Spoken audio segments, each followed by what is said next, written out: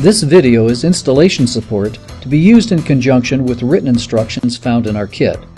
We hope that it will guide you through your installation. If after viewing this video you find that you are not confident in your mechanical abilities or do not have the necessary tools, please seek a professional installer.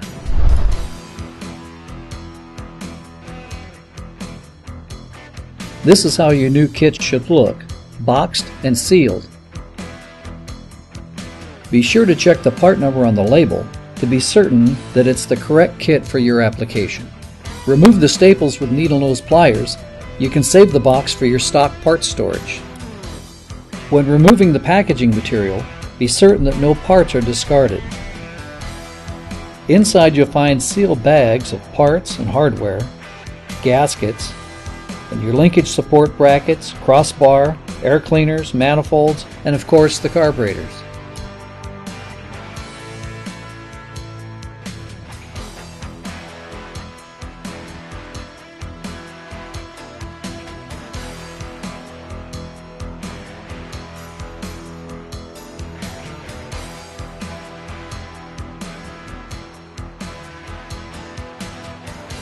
You will need a good service manual for instruction removing all stock components as well as torque specs for installing your new kit. Our instructions are based on an engine in stock condition. If you've made other modifications, some steps may not apply and some steps may need to be added.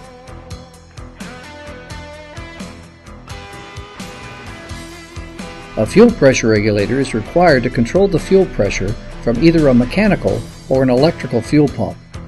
1.5 to 3 pounds maximum pressure at the carburetor is required. More than 3 pounds of pressure will overpower the needle and seat, causing a myriad of problems. This video shows the installation on a dual-port Type 1 engine. The basic installation is the same for single-port Type 1 and Type 2 engines. The manifolds will of course be different. These applications require the installation of a balance tube, which is also used for vacuum requirements such as power brakes. Install a fitting in each manifold. Install the tubing behind the fan housing, connecting to the two manifolds. If vacuum is required, tee in the center of the tube, not from one of the ends. Fittings and hose are supplied in these kits. Always remember, your worst enemy with any intake installation is a vacuum leak. Be certain to install properly and check for vacuum leaks before adjusting your carburetors. Our kit includes exhaust preheater flange block-offs and gaskets, and a coil relocation bracket if your current coil location interferes with your new linkage.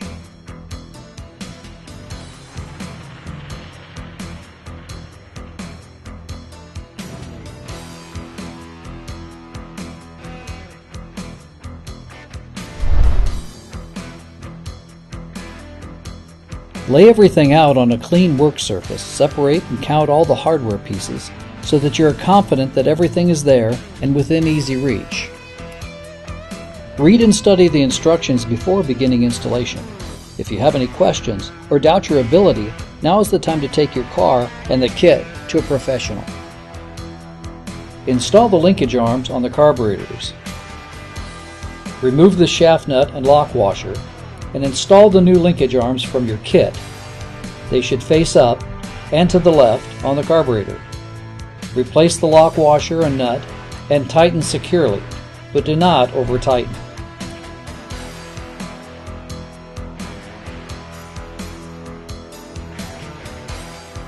Check the spacers to be certain they are in their correct location. Narrow spacer inside, wide spacer outside. This provides clearance for the linkage extension lock nuts. Then remove the return spring from its upper mount. Remove the spring retainer bracket and screw.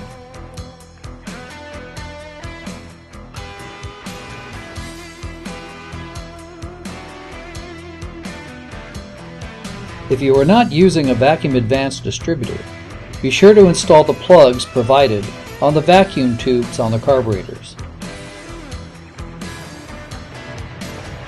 Install the hex rod bushings into the linkage upright brackets. Push them in by hand Then tap lightly with a mallet until seated.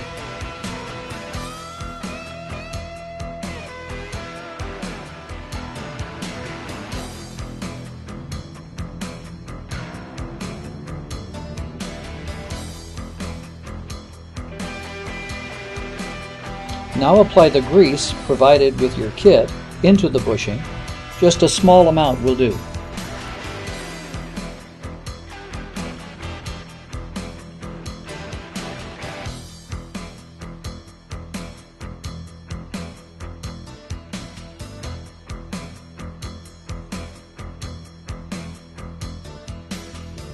Install the linkage support brackets to the carburetor with the bolts and spring washers provided. They are left and right brackets, with the bushing facing inward to support the hex rod.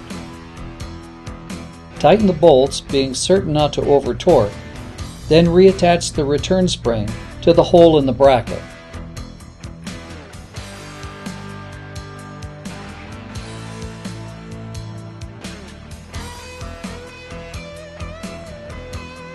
Once complete, bend the lock tab on the washer to hold the shaft nut from loosening.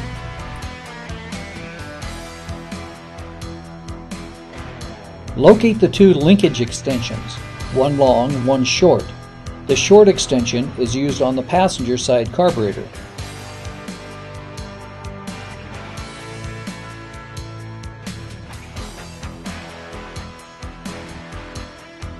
Be careful when tightening. Do not over torque, or you will break the small 10/32 stud.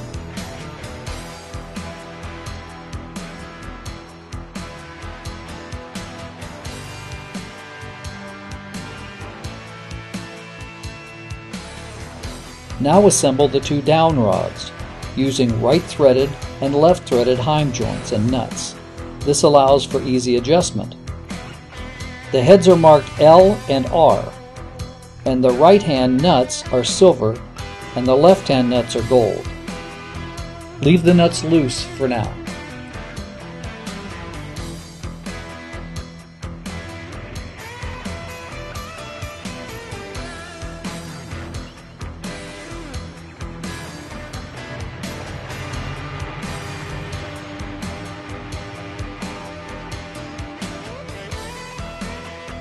Install the studs to the intake manifolds. Run them in until you just feel them coming through the other side.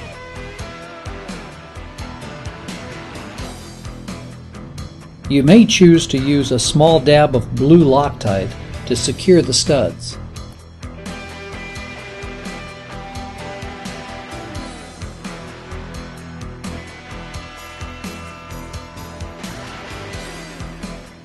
This sealing surface is critical to engine operation. Make certain that the cylinder head surface is clean and straight, that the gasket fits flush on the head, and that the cylinder tin does not interfere. No gasket sealer is needed. Now bolt the intake manifolds to the cylinder heads using the nuts and spring washers supplied.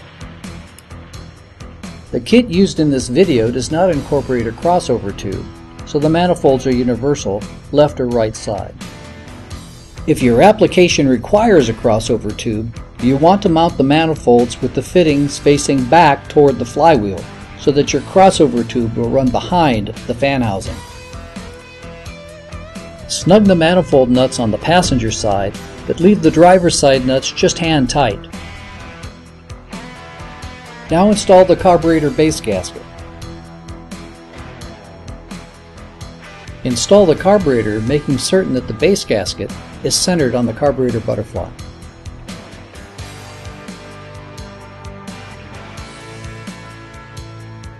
Use the nuts and spring washers provided in the kit. Your engine is probably in your car, so installation will not be as simple as it looks here. Take your time and make certain to follow each instruction.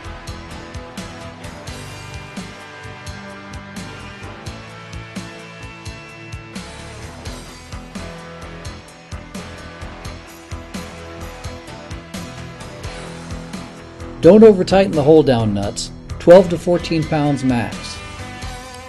Now let's assemble the linkage crossbar. Install the jam nuts onto the ball ends.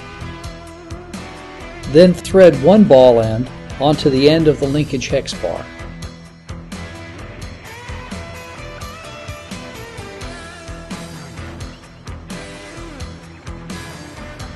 Install the left extension arm, the center pull lever, then the right extension arm onto the hex bar. Install the Allen screws to each, but do not tighten at this time. There should be approximately 60 degrees between the center line of the arms compared to the center pull lever. And of course, both extension arms should be on the same plane.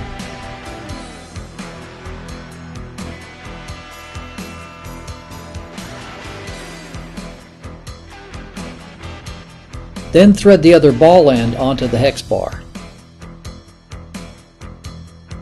Install the centering springs into the bracket bushings.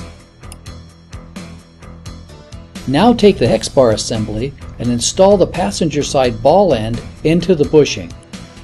Move the driver's side carburetor and manifold out slightly, engage the ball and bushing, while holding tighten the manifold nuts.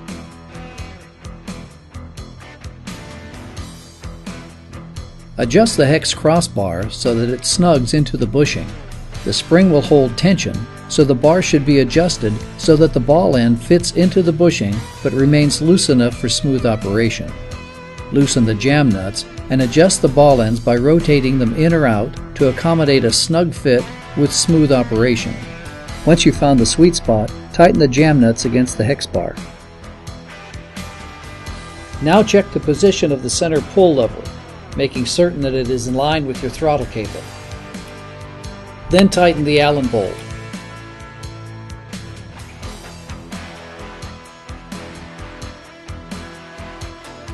Install the down rods to the linkage extension on the carburetors.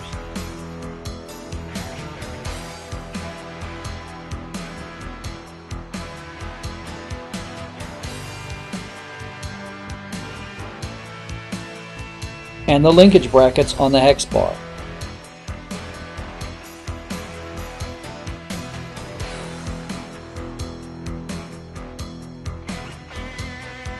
Slide the hex bar linkage arms until the down rods align with the linkage extension on the carburetors.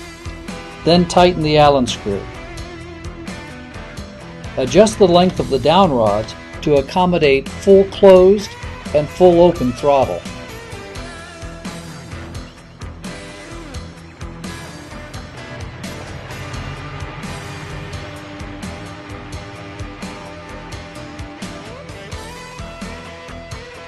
Check to make certain that you have full throttle and that the butterfly is completely closed when the linkage is released.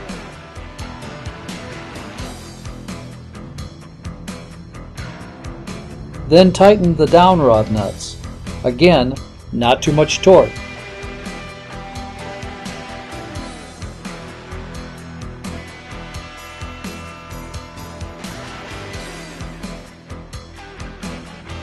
Slip the clamp over the air cleaner base. Then slide the air cleaner and clamp onto the neck of the carburetor and tighten the clamp.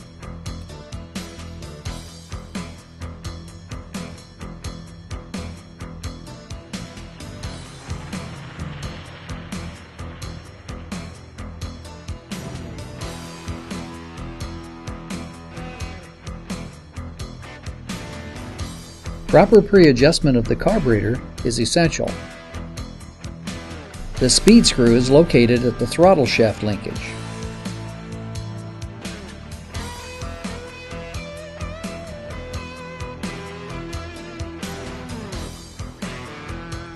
Turn the screw out until it does not touch the linkage arm.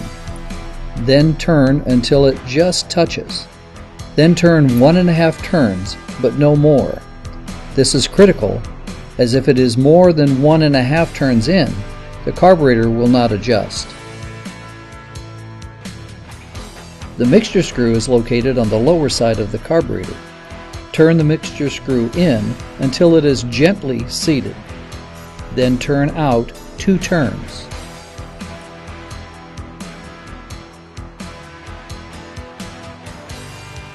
Once you are certain that everything is ready, reattach your battery cable and crank your engine. Check for fuel or vacuum leaks. Providing all is well, you are ready to adjust your carburetors. Now turn your engine off. Disconnect your linkage down rods from your carburetors. The carburetors need to be totally independent for proper adjustment. Now start your engine. With the speed screw turned at 1.5 turns, your engine will be running at a low RPM. That's okay, as you need it to just run, not at a higher or normal idle speed. Start with the passenger side carburetor and adjust the mixture screw by slowly turning it in 1/2 turn at a time until the engine starts to fall off or stumble and die. Turn the mixture screw out slowly until, by ear, you hear the best idle.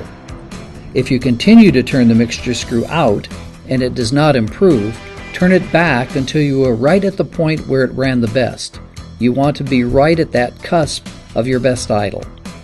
Then repeat this procedure on the other carburetor. Once you have achieved what you hear and feel to be your best idle, set your idle speed by adjusting the speed screws. Using your synchronizing tool, sync the two carburetors by adjusting the speed screws if necessary. Now adjust your down rods and reattach them to the carburetors, then tighten the adjusting nuts. Then double check that they are still in sync with your synchronizer tool. As with any carburetor setup, additional jetting may be required to tune to your specific engine combination and altitude.